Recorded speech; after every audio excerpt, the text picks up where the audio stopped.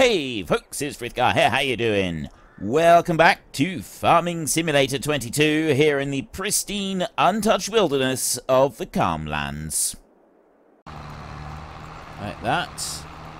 This field here, I believe we will only need to do one planting of oilseed radish, the same as the canola field down the bottom, because the corn, when the corn is harvested, it leaves behind all the residue in the field, and we have a mod that changes that into a layer of fertilizer. I think it's chopped straw mod. I think that's what it's called. It's chopped straw. So if you have your barley, instead of baling it, or oats, instead of baling the straw for quick cash, if you leave it, then you get an extra layer of fertilizer in the field, which I think should be something that's done into the base game rather than having to be a mod. Because if you take the straw off the field with the barley or the oats, you can sell it and you can make some money. So it stands to reason that leaving it in the field so that it can be incorporated back into the ground and give extra organic matter and so on, and it rots down, is fertilizer. It stands to reason that we should be able to make a bit of money out of that. Or at least save ourselves some work, because by having it as an extra layer of fertilizer, it means that we don't have to worry about paying for the wages to work the land. We don't have to buy the fertilizer or, you know, get the manure or the slurry up here. We don't have to do any of those things. Right, we have got plenty of room for turning round. I'm going to turn him round this way. And I'm going to manually do one more pass. And then I'm going to let the hired help take over. So I will go like that. Race up through there, and then I will reverse up this way a bit. There-ish. What do we reckon? Is that pretty good? Okay, nope, I didn't mean to accidentally start folding it. I meant to do that. And lower that one down. There you go. Right, we'll tidy everything up that one does a bit later on. So now I can go and have a look in here and prices. That's what we were looking at.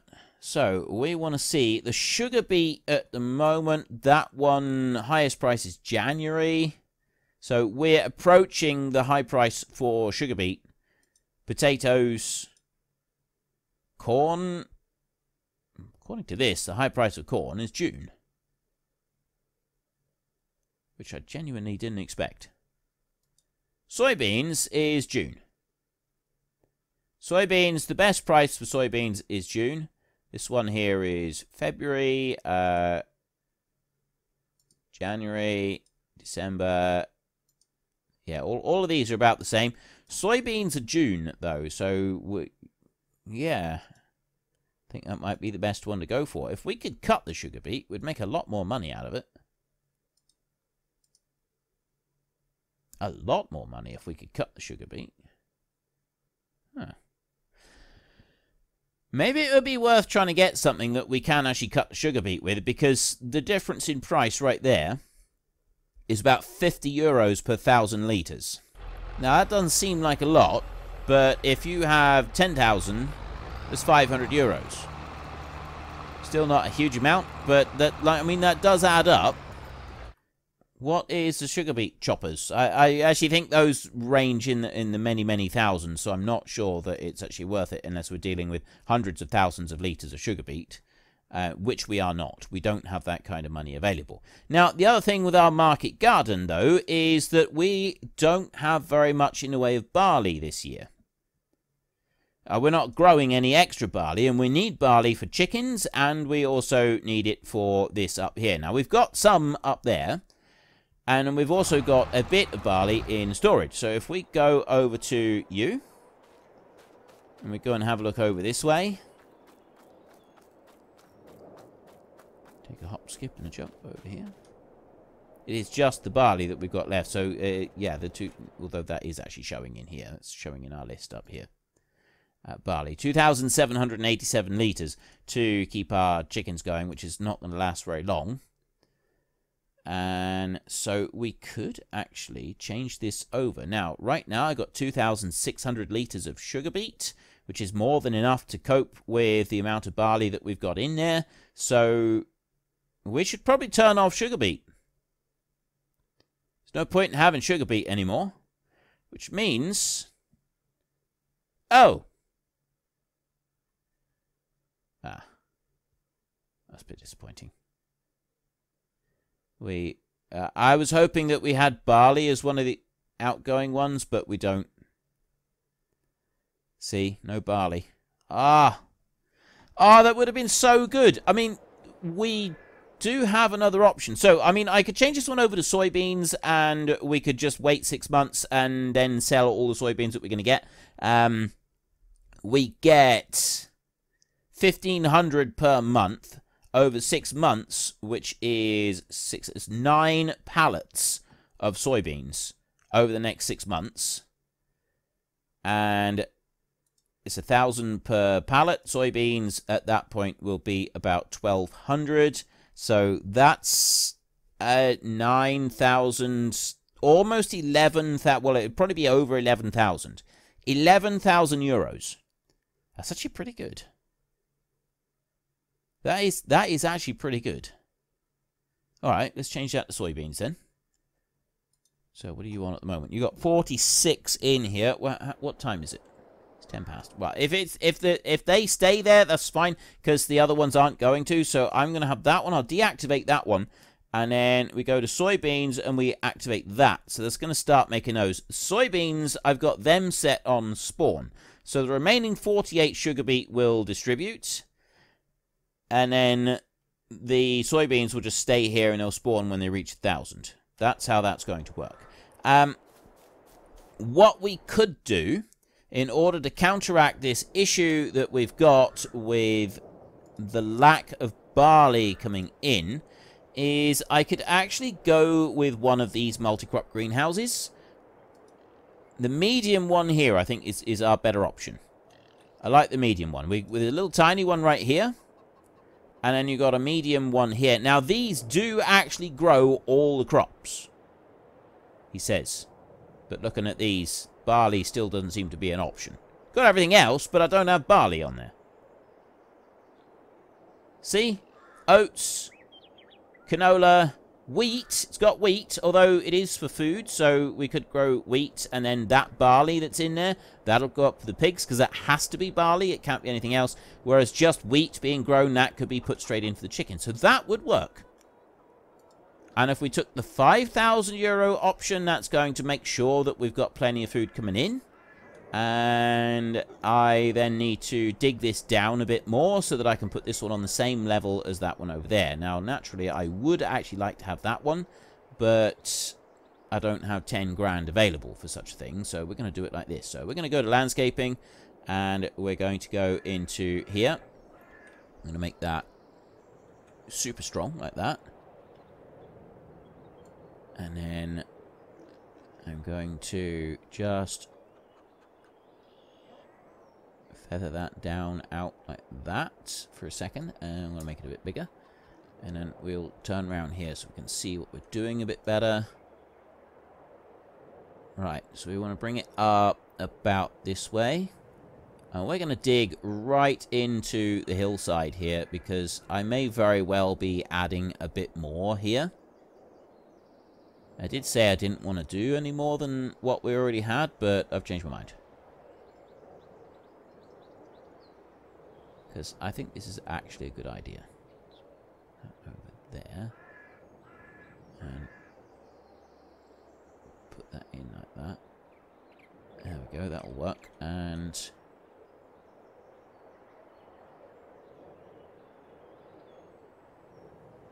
drop that down. Okay, I think that's pretty good there.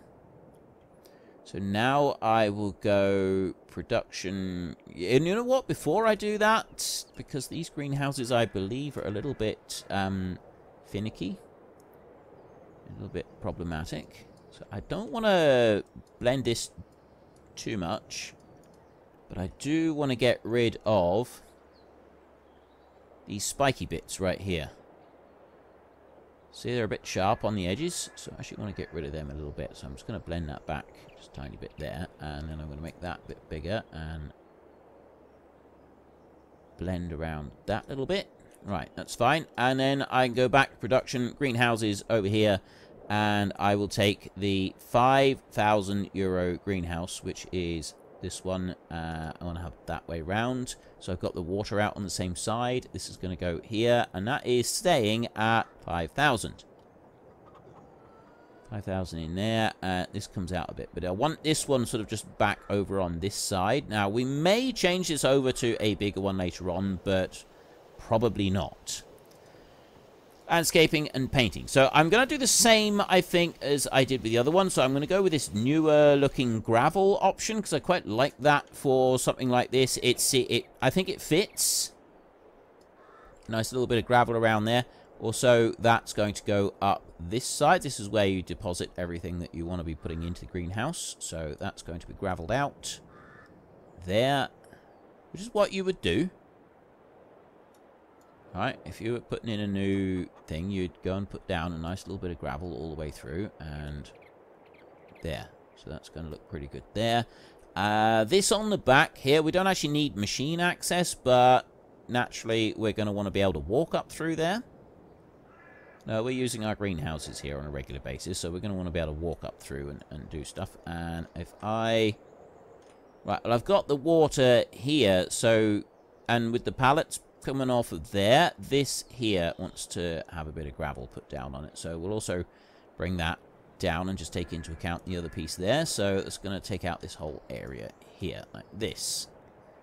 And then, as I'm quite particular about such things, I would also go and just gravel out this old piece right here because, well, I just would. Just saying. And there, right. That looks a lot better. I like that. So that's now ready. We can go and put water in there, and we'll be able to start getting our next bit of crop from that. But what I believe is the case with this one... Oh, as I'm here and I'm doing this, I want to build something up on that bank, and all we've got is concrete, we've got asphalt there, we've got animal mud, we've got dirt or forest ground texture. We don't have like a proper stone texture, so I'm going to just do this with a dirt texture then. And that is actually going to be the bank up here like this. Come up there. I suppose I could do it with that texture. Yeah, that doesn't look right, does it? I guess, actually, I could put a bit of stone in here. Be nicer if we had some other options for this, but we don't, so we'll work with what we got. So we'll do this as stone. So we've dug stone. We've sort of dug back into the stone a little bit. I mean, this is entirely possible. I've dug back into stone with a little 1.5 ton mini digger, right? You can do this with really small machines. Depending on the type of stone. Obviously, it's not hard stone if you're using a little tiny mini digger like that. And it wasn't. It was just a bit of slate. Not even compacted that hard. But it's stony enough that it forms a fairly hard base. And it forms a fairly stable bank as well. I say fairly. It forms a nice stable bank as well, which is what you want. So then we'll go here, and we're just going to assume that this has sort of grown in a little bit. And I will put the sort of the dirt texture in. So I feel that is what would be around the base of this one. It's a new-ish build. We do actually want to put a little bit of gravel down there like that, just to fill that one out. It seems right. And also, that's going to come out there, and gravel here on the edge would be... That's better. So this is a new-ish build. We've got some of these bits here that can sort of just come up there. There we go. That's better. I like that. Although it's a new-ish build, it has had time for the grass to get established. I mean, that's what we'll say, because it's not going to take long before we move on a season or two, and I don't want to be changing the appearance of the grass over here to sort of reflect the change in the seasons, because that's just daft. So if I do this to start with, paint that over, and that I don't want as mud, we will do that like this. So, you know, you've got a little bit of grass that has grown in there, and then we can go to plants. We'll pop in a, you know, just a few shrubs in the background here, like this. Oh, okay. Let's not put any more shrubs in, because these cost money. Or do they? Oh, no, they don't. That's all right. For a minute, I thought I was spending a fortune on these. I'm not. So we've got a few shrubs that are growing in the background here, like that. Mix them up a little bit so we've got a bit of variety in here, which I like. And then we want the grass, and the grass here. Let's change that shape. Go like this. There we go. All right, we'll put a bit of this in over here.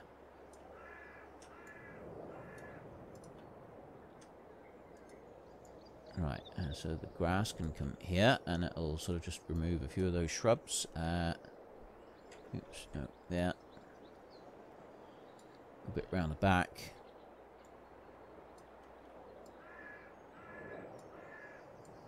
Right, that's kind of like established ground now, so that's how it's going to look for the foreseeable future. And then we've got a little bit of grass coming in over here, just to fill in these bits.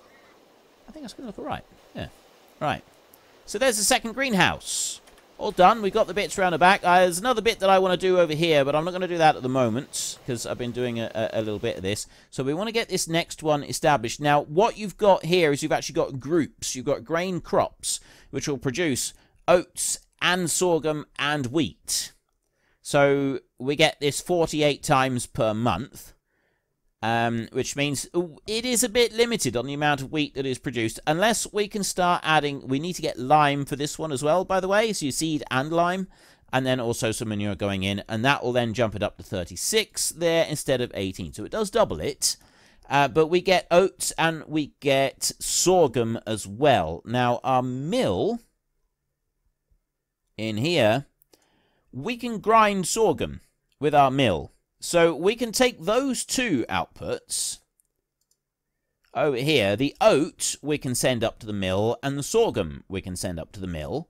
The wheat we will just spawn down here, because that will go straight over to the chickens. So the oat and the sorghum can both go up to the mill, and they will be able to turn to flour. So if I distribute the oat, and I also distribute the sorghum, the wheat will just stay here to spawn. So I'm going to have to select that one, because it's the only one that we got at the moment. Activate. There. And we need a bit of water. You can see everything is dried up and not very good. And that, I'm hoping, will at least take the edge off of us being able to feed the chickens. We've got a lovely little sort of bit there. I did say previously I didn't really want greenhouses and stuff, but well, they just make it easier, so I'm going to do it. Yeah. There's no rules anywhere that I have to abide by anything I say. I can chop and change as much as I like. That took all of the water. I think, actually, the water for that one is 20,000 litres. Same as the other one. Yeah, it is 20,000. So we'll load this up again. And the cultivator is almost finished up there now. So we're doing really well with that one. Let's load you. 10, I'm going to do the changeover at 10. Because I want to see what's happening with the other greenhouse. So if I drop that there. Right, we've done the changeover there. So now we've got 1 oat, 2 sorghum, 11 wheat in here. And then if we go and have... So you got fruit and veg in here. It gives you lettuce, tomato, and strawberry.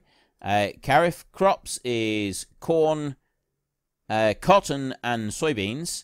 Oil crops gives you canola and sunflowers. And then you got root crops, which gives you potatoes and sugar beet. So I do like these greenhouses. There's some nice options going on with the greenhouses there. This one right here is out of space again, so we have loaded up with the pig food. We've still got 3,000 barley in there. That's doing really well. And now we're on soybeans. So the sugar beet went removed, and now we've got 59 litres of 60 litres of soybeans in here, and that's just going to sort of stay like that, keep making those for us. And yeah, we've now got 2 lots of greenhouses producing a variety of crops, and I like this. Yes, you don't see as much going on with these, and it is much smaller scale than what goes on up in the fields, but I do like it. I think it's balanced enough to make it actually work, and because some things in the game, they don't sort of seem particularly well balanced, like your greenhouses. There's such a it feels like there's a real drive towards greenhouses, and greenhouses are the way to go with being able to make any money whatsoever, which is why I wanted to avoid them. But technically, I'm not using the greenhouses to directly make money, because I'm using these modded ones. I'm using them to produce the food for the animals, which in turn is what is going to make us the money. I'm going to bring you down here a little bit, because it's not quite going to do a full run, and then I'll let the hired helpers finish that bit. We can put you away in the shed. There's not a lot else I can do this month, I don't think, once I've got that those 2 greenhouses filled up. We've got all the food and everything that we need for the month. Oh, actually, you know, it's probably a really good idea if I take this one over and I actually repair it. Ooh, is he going to run out of fuel then? It sounded like he just skipped a beat just then. He really did. I don't want that.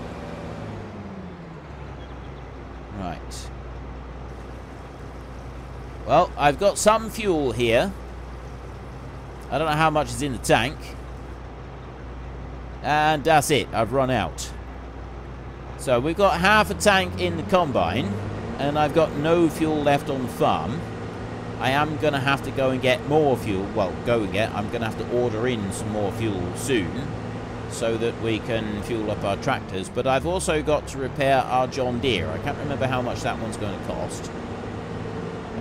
I just remember it being pricey. I'll have to look at that in a minute. Right, you stay there. I'll lower that one down.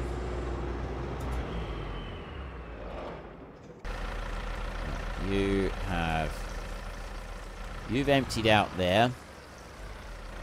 Actually, I'll tell you what. Let's bring him over here. And I go and tip some more water in for the pigs, because we've been using them a little bit. And that one can go... Wait, what? Oh, maybe it's just not coming up with a... Oh, yeah, it does. Right, there. So we can overload a bit of water in for the pigs, and everyone should be happy. Let's have a look. Oh, yeah, right, that's completely full now. And the worker has completed his task. Oh, we're doing well. Like, we are doing well here. And I still think, you know, that the greenhouses, they do actually seem to be a really good thing for us to get. Yes, we are going to be profiting from this greenhouse that we've got just here, the big one, because we're growing crops that we're going to sell, which is, technically I did say I didn't want to do that, but the primary reason for it was so that we could grow some crops to manufacture pig food. And later on, we will be wanting to manufacture more pig food, so there'll be less time spent with the greenhouse producing anything to go and use elsewhere. So I'm quite happy with us sort of staying along those lines. Let's bring you in a little bit further so that you can actually have something done. There. That's better. 4,000 euros to repair that tractor. Well, that tractor can just sit there for a minute. And I want to go over to this tractor. What's the bedding he's left? He did. Left a little tiny bit over the other end. So this field here will actually need to be planted with oilseed radish.